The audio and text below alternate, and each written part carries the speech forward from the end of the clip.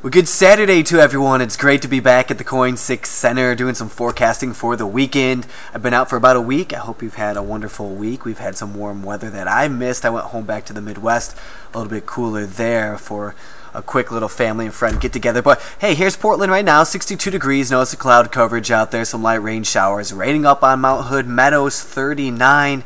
And you know what? We could probably see some snow there eventually as we go into probably the next couple of days, a few more inches to add up on the mountain, maybe do some spring skiing, 62 in the gorge, and 56 along the coast there for Astoria. Notice the cloud coverage is in abundance and thick as we go through the valley and towards the coast. Maybe some clearing there east of the Cascades, but that's about it. Expect more clouds as we go through tonight.